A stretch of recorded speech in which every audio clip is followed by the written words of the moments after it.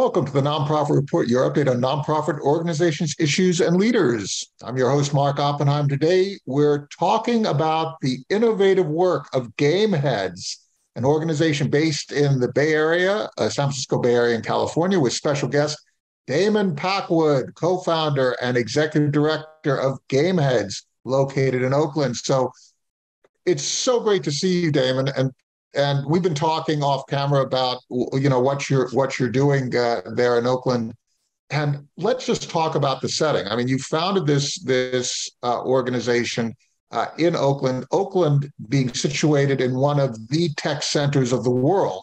So, talk about your thinking of taking this idea of tech and gamification and coding skills and so on, and bringing them into places where you can grab the energy, the creativity of Oaklandites, of Oakland students, for this incredible experience that can engage anyone.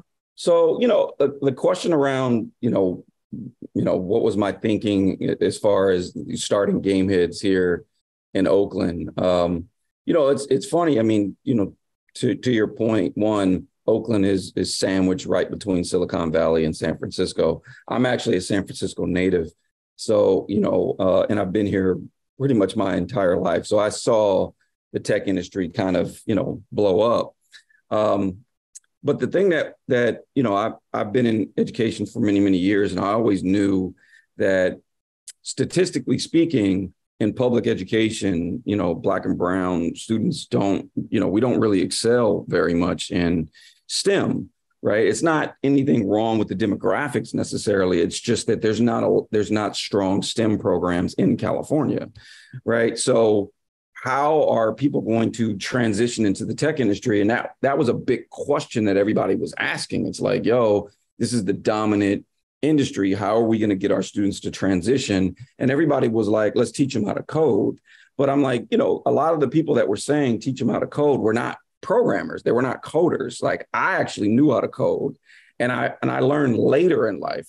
So I knew how difficult it was, and how in some cases it's not very interesting, right? It depends on the person. Right. It's a theoretical suggestion. Oh, teach them to code, right? And it's theoretical, so you don't really connect the dots of how does that actually function, right? Exactly. It's like, if they're not performing well in math, and anybody knows that if you don't perform well in math, most likely your parents didn't perform well in math, and then their parents didn't perform well in math. So if you're going to have to be adept at STEM, it's generational. But it's like, we need people to learn how to do this today. So what do we do to get them to learn how to do this today? Because the thing that's at stake is that they can't afford to live in the Bay Area. They're forced to move out. And so these like communities that have been around since the 50s are deteriorating, and it's because of the tech industry, and they can't get into the tech industry. So what do? Well, one thing that I knew was like, all right, well, what are they good at, right? Like, what are we really, really good at in the Bay Area, in California? And it's really like visual and performance arts, right? So I'm like, okay, how does that translate into the tech industry? And then that's when I started getting fascinated with the video game industry, because the video game industry, while it does require engineers, you're also looking at sound designers, motion capture actors, voice actors, artists, animators, people that are interested in media, project managers, which is all around organizers. Like, we have a history of organizing in the Bay Area, or entertainers, athletes, and level designers, or just people that like playing video games. That's called quality assurance. There are some people that just love playing video games, and the percentage of Black and brown folks that play video games, they over-index, right? So what I started looking at the research, I noticed that Black and brown folks actually over-index in video games. They play more. They play like 30 minutes more per day. They are more likely to call themselves a gamer and things of that nature. So it just seemed like the perfect marriage, right? Like, if you can teach them these things that they already understand and they're already good at, now the only thing you have to do is introduce them to the hardware and the software. That's what they don't have access to, or what they don't understand. but they walk into the classroom having an ideal of what you're teaching them, as opposed to coding. I've taught coding, excuse me. They walk into the class and they have no idea what they're doing. So you have to start from zero. Whereas with games, you're not starting from zero. You're starting from like 5. And I thought that theoretically, because again, it was a theory, that it would be a little bit easier to teach them game design and development than it would to teach them engineering. I love I'm so appreciative that you're sharing this with me and with us through this program. I love how you connect the dots in this very sophisticated way. Oakland is, from an arts perspective, is the most interesting place within a 75-mile radius of San Francisco. If you just draw a circle around San Francisco, 75 miles, Oakland, of all, whether it's the restaurants, the whole experience of great food, or music, phenomenal, visual arts, phenomenal, theatrical performance, phenomenal. That burst of creativity that also comes from youth, but then there are the impediments that you outlined in trying to use those skills to thrive economically. So basically, unless that's addressed, you can have this creativity, but it becomes ghettoized into a creativity that only gets consumed by people in your immediate neighborhood. Now, what you've done here is you basically blasted open those doors. How do you actually go from the theory of making something fun, a storytelling, in a way that does require now math skills and project management skills and art skills, and you're bringing it all together into one product? How do you create an organization that does that? And I know it starts with funding. So talk about your founding and how you were able to assemble the resources required. And I'm sure it wasn't sequential. You did a lot of stuff in parallel, right? Yeah. So the interesting thing is, I kind of knew this. I didn't think it was going to be as bad as it was, but I knew in the beginning we weren't going to get a lot of attention because everything was on engineering. But I was looking at the data. And one thing that I knew, I originally majored in film when I was in college. So when I looked at the video game industry, I could tell, okay, this is an entertainment industry that is gradually increasing. It hasn't decreased at all. It looks very similar to the way the film industry looked in the early 1900s. And eventually, because it's technology, it's going to move faster. And it's going to hit where the film industry hit in around the 70s and 80s, where they're like, we need diversity, right? So eventually that's going to happen. And if you look at the census data in the United States, you could also see that diversity was increasing, right, in the United States. So I'm like, at some point, they're going to put 2 and 2 together. And then if you're paying attention to technological increases in, what do they call the global South, right? You can see that, South America and Africa is coming online. And typically, as soon as people come online, they want to play video games. So this is all going to change. But in the meantime, we have to fund it, right? So what we did is we partnered. Wait a second. So this is really important. What you're saying is a really important point. You're saying, you said in your previous segment that Black and brown folks are larger consumers on average, or the largest consumers on average of video games, right? Yep. And then you're saying you ain't seen nothing yet, folks, because you've got a whole new cohort of market. And where's that market coming from? It's going to be Black and brown folks, and it's going to be on an international basis, right? Yep. And then you're saying the next thing, which is, in order to connect to those consumers have to become the creators, right? Exactly. And I said, it's only a matter of time before they see this. And there's historical precedent, right? So it just makes all the sense in the world. So the first thing that I did is I partnered with an organization called United Roots. And we went in on a grant. They gave me like $30,000 or something like that, which was just enough for me to pay my bills. After that, we leveraged that $30,000 to create, a prototype of what it would look like our first year. And then I applied for the Echo and Green Fellowship. Echo and Green was like, we've never seen any idea like this. Like nobody's ever come to us. Echo and Green's been around. Michelle Obama is an Echo and Green Fellow. Like Van Jones is an Echo and Green Fellow. So they're like, we've never seen anybody use video games in this way before. So they, I was very fortunate to get the Echo and Green Fellowship, and they gave me like $80,000 over 2 years. So that kept me afloat. But what we had to do is we had to continue to generate, I shouldn't have to tell you this. If you're a nonprofit, it's going to take you about 3 years, right? You have to it's 3 years to prove. Lucky. If you're lucky, exactly. Like if you have a theory of change, it takes you 3 years to prove your theory of change. So our goal was we need to stay afloat for 3 years so we can prove to people our theory of change.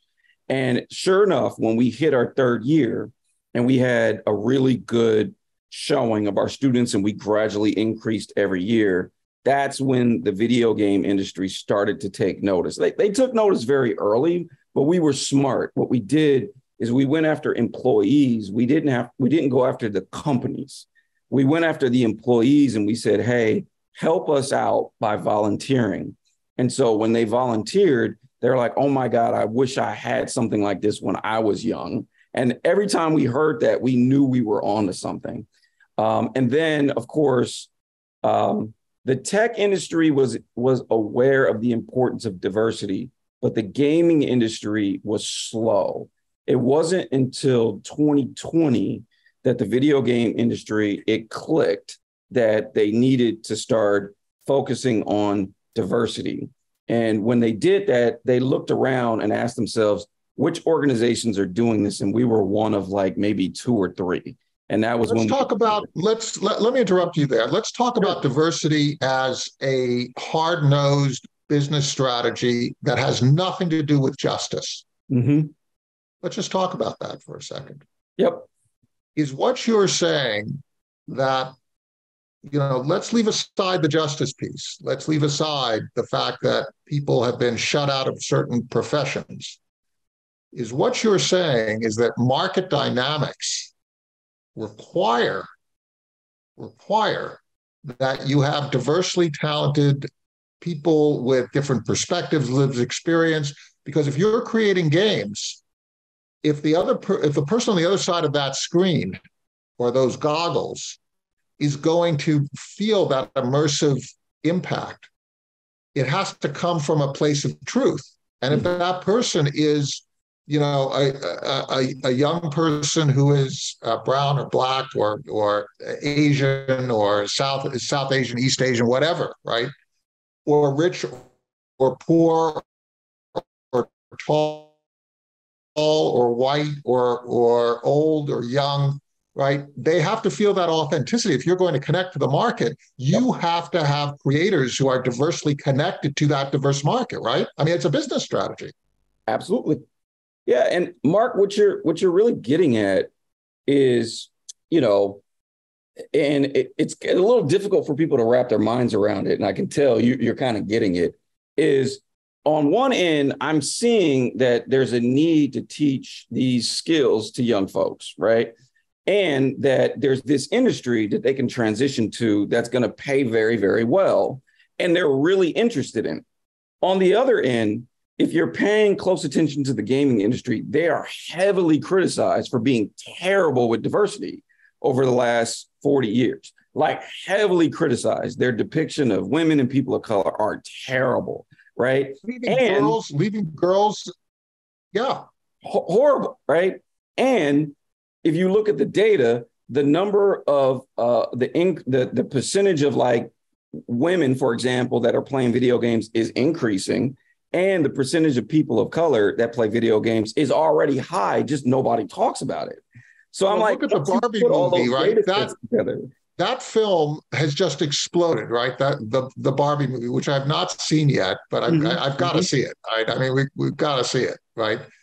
And if you look at that film, what they basically have done is they've become the largest grossing film by tapping into not only a market that has been film goers before, but there are all these people who are just, they got to see this movie. It's a new market. That's what you're talking about.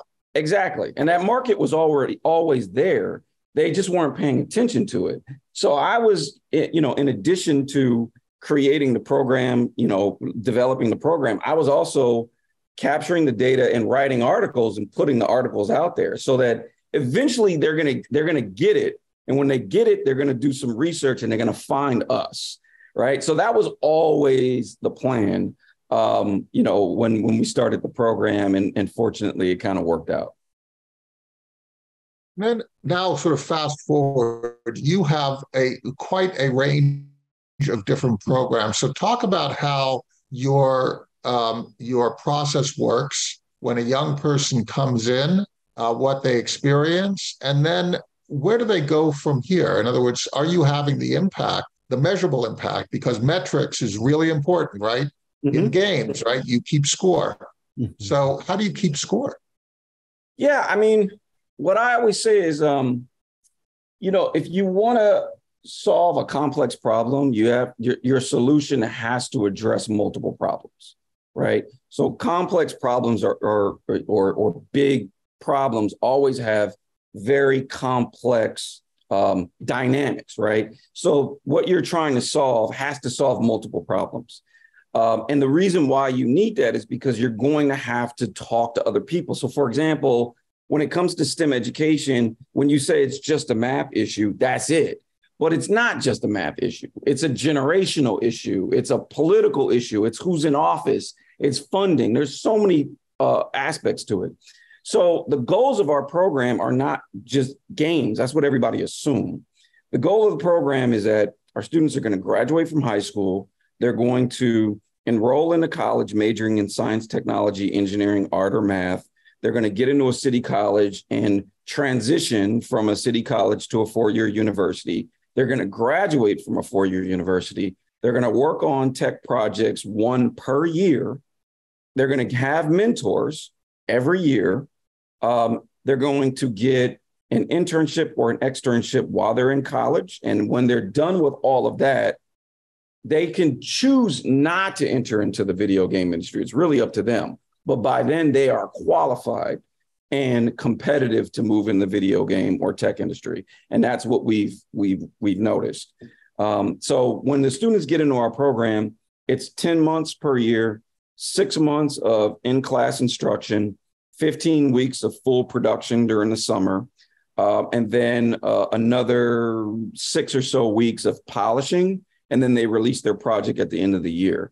Then we take a couple of weeks off. They come back the next year. We scaffold their learning because by then they've decided kind of where they want to focus, right? Engineering, art, animation, sound design, project management, et cetera, et cetera. So we scaffold their learning so that they're getting more deep knowledge. And then we do it again. And then they come back the next year, we scaffold again, and then we do it again. And then by then they're in college. And so when they're in college, we're providing them with wraparound services, hardware, software, scholarships, mentorship, therapy, and video games because they're expensive and things of that nature. We provide them with those wraparound services. So there's nothing that's in their way of learning, which is, if you're a parent that makes a lot of money, that's exactly what you would do for your child. Most of our students are low income. So we kind of serve as their surrogate parents, and we make sure that all of the things that we're providing for them are the things that, that you could provide for them if you had the means. You're also being very subversive, right? Because you're making learning fun, right? You're making learning income directed. A lot of the criticisms of our public school systems, where most of us get educated, and particularly if we're low income, is that learning is by rote. It's not fun. It's not creative, and it doesn't lead to any income. There are too many theoretical subjects that don't actually lead to dealing with the income issue that's going to obsess us for most of our lives. Whereas what you're doing is you're providing project management guidance, right? So you're learning those executive function skills, but even at a higher level, because you have to bring together differently talented individuals in order to produce one game, right? Absolutely. Yep. So you're right. I mean, one, we have a rule where if it's not exciting, cut it out. If it's not fun, if it's not exciting, if it's not cool, cut it out. Anything that's not fun or exciting, remove it. So when you come into our office, you're not going to see any administrative staff, like none. All of our administrative staff are not in our building. They're off-site. When the students come in, they only see fun. And then anything that's kind of rote and boring, we cut it completely out. And to your point, yeah, they get to, don't get me wrong, like we work hard and it's a very rigorous organization, but they're surrounded by video games. They're surrounded by anime. They're surrounded by movies. All of the media that we produce is not like it's not our staff, it's our students. Our students are our media team, right? So that's what makes the project fun, is that we almost function like a video game company, right? Like I always tell people, Gameheads is a bad tech company, right? Like we hire people that are not qualified, you know what I mean? And then we train them up until they are. But that's also the reason why we tend to produce very talented students, because they're having fun while they're learning. And we put them in the position to be developers and sort of media technicians, you know, IT folks. A lot of the stuff that's actually built out in our space, like our IT infrastructure was created by our students. Like most of that stuff is created by our students. It's really fascinating. And so what is the next stage? If you look 3 years into the future, what do you see for both your students and for the organization itself as you continue to evolve? Because things aren't staying still, right? The gaming field is really evolving. The technology basis is evolving. And what I've seen is sometimes people who they reach a level of success and then they sort of continue to try and just do the same things. In this space, you keep doing the same things, you're kind of doomed. Where do you go in the next 3 years? Yeah. So one, we're investing heavily in virtual production. So right now, virtual production is the future of sort of the film industry. The film industry is borrowing a lot of workflows from the gaming industry, using Unreal Engine and a lot of sort of workflows that the video game industry has innovated over the last 40 years. So we have a virtual production studio and we're expanding that and then reaching out and working with like, you know, Sony Film, Sony TV, ILM, these guys. So we're expanding beyond the video game industry. Also, we know AI is right around the corner. So that's something that we're going to have to, you know, really focus in on, because AI is disrupting everything. I think the Bill and Melinda Gates Foundation really have it figured out. They're like, we don't really know where tech is going to go, but we know that math is going to be really important. So we're probably going to start offering math classes. And I think that by combining math classes with the video games, I think we can kind of figure out how to make it fun and interesting. And then there's also expansion. You know, some markets, you know, we're in the Bay, so the Bay is moving fast, but there's some markets that are about 5-10 years behind. So we're looking at cities that are 5-10 years behind, trying to get them there and then letting the Bay Area be where we innovate, because if they're 5-10 years behind, they'll be where we're at now. And then, like I always tell people, but don't count those cities out. I mean, when you travel around these United States, you go to a Pittsburgh, you go to a Cleveland, you go to the places that are seen as part of sort of the once great industrial base of the United States, in Detroit, right? You see, like in Oakland, you see that sort of thriving creativity, the snap, crackle, and pop that is right there. And if you get a virtual environment as opposed to a physical one in which creators can actually collaborate across distance, man, that could be powerful. Yeah, and we actually started a virtual program during the pandemic. So we have students now in 17 different states that do interact with our students in the Bay Area. So that's already happening. What we're looking at now, and to your point, I always have this saying, don't create video games, create culture, right? So what I'm always looking at is I'm always looking at cultural hubs. So you made a great point. Detroit's a cultural hub, right? It's just that the culture that they were known for has deteriorated, but that legacy is still there, right? Same goes for New Orleans or Atlanta or Philly or Honolulu. So we're looking at these cultural hubs that have a reputation of producing really, really great work in the United States. And we're asking ourselves, just like Oakland, because Oakland was a big cultural hub, then the industry in Oakland deteriorated, right? How do we go in there and take that very same culture, but bring it into the 21st century? And what cities are those? So you're right on. That's exactly what we're looking at. Well, you're taking the space. Damon Packwood, co-founder and executive director of Gameheads in Oakland, California. It is so great to be able to check in with you. Let's do it again. Let's do it in about 8 or 9 months and see how your plans are progressing. And boy, I just like to thank you, but your staff, your funders, and the young people who are participating in this program, because what they're doing is they're helping you to build. And that's really important, right? Their creativity. You pointed out, you've actually asked people who are engaged in the program to design your organization, design your infrastructure. So they deserve a huge amount of credit for your success as well. So thank you so much. Absolutely. Yeah.